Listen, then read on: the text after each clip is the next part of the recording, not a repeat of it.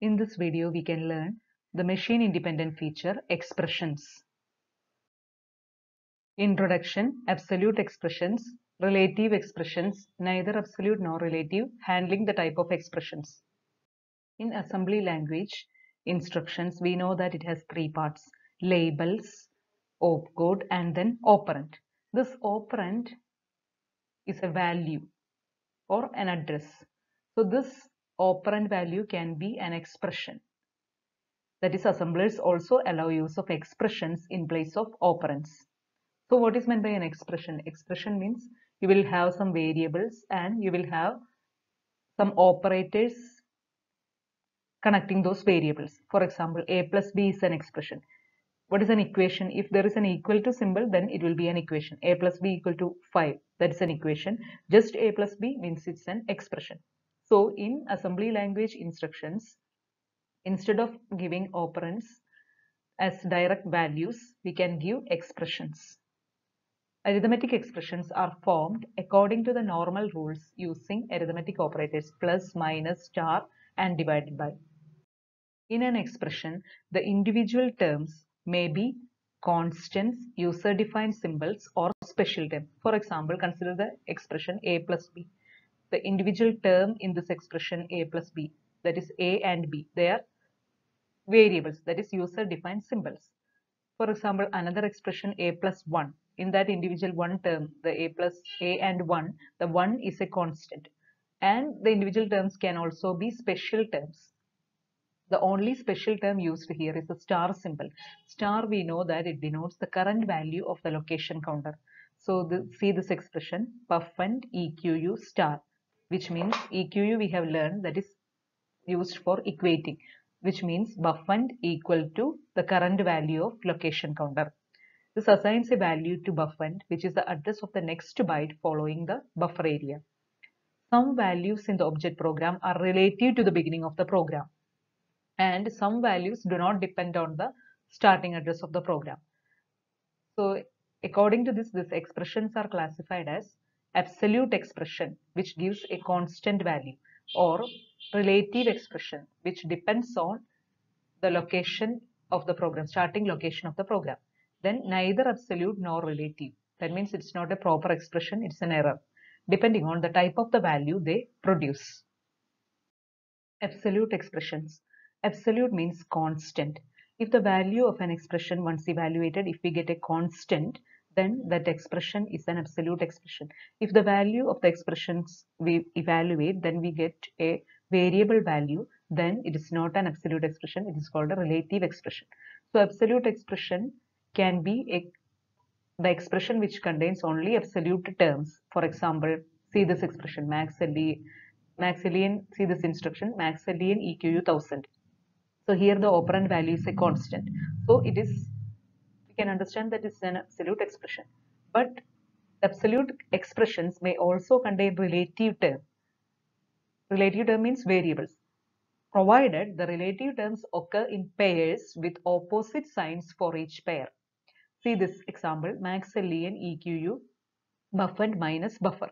So here buffand and buffer are relative, or they are variables, but they occur in pairs and with opposite sign. This is positive sign, this is negative sign. So this becomes, and the expression becomes an absolute expression, which means the expression, the value of the expression is a constant. For example, buffand is having one address and buffer is having another address. So the difference will give a constant value. None of the relative terms enter into multiplication or division. And one more condition is these relative terms, there should not be any multiplication or division in the expression. That is also one more condition. Relative expressions. In relative expressions, all the relative terms means we can consider it as variable terms, variables, except one can be paired. And the unpaired relative term must have a positive sign. So the expression becomes a relative expression. For example, consider this one, stab EQU. So this is the expression, operand value, optab plus buffand minus buffer. So here constant values are not there, all are relative values or variables. So optab plus buffer minus buffer. So here we can see that all the relative terms except one can be paired. So this two can be paired and this stands out. And the remaining unpaired relative term must have a positive sign. So this remaining term has, which is optab, that has a positive sign. So this becomes an absolute value, buffer minus buffer. This becomes an absolute value and this is a variable value. So the expression becomes a relative expression. None of the relative terms must enter into multiplication or division. A relative term represents some location within the program. Neither absolute nor relative. These are actually invalid expressions. Expressions that are legal are those expressions whose value remains meaningful when the program is relocated. Expressions that do not meet the conditions for either absolute or relative are neither absolute nor relative. So third category is neither absolute nor relative. So these are considered as errors. Examples are buffer plus buffer, 100 minus buffer, 3-star buffer, etc. So how this becomes errors? For example, if you consider the multiplication, 3-star buffer. So according to the value of the buffer, the 3-star buffer will be having a higher value. Sometimes if the buffer has a large memory address, then 3 into buffer will be having a even more larger memory address which may not exist also. So this can become an invalid expression. Buffer plus buffer also an invalid expression.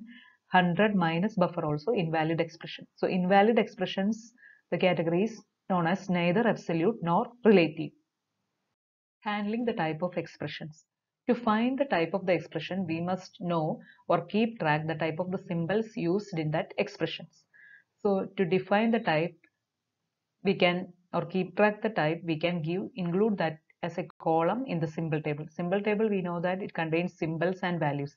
With that, one more column we can include with the type of the symbol. For example, RATADR is a relative term. Then buffer is a relative term, buffend is a relative term, maxLEN is an absolute term.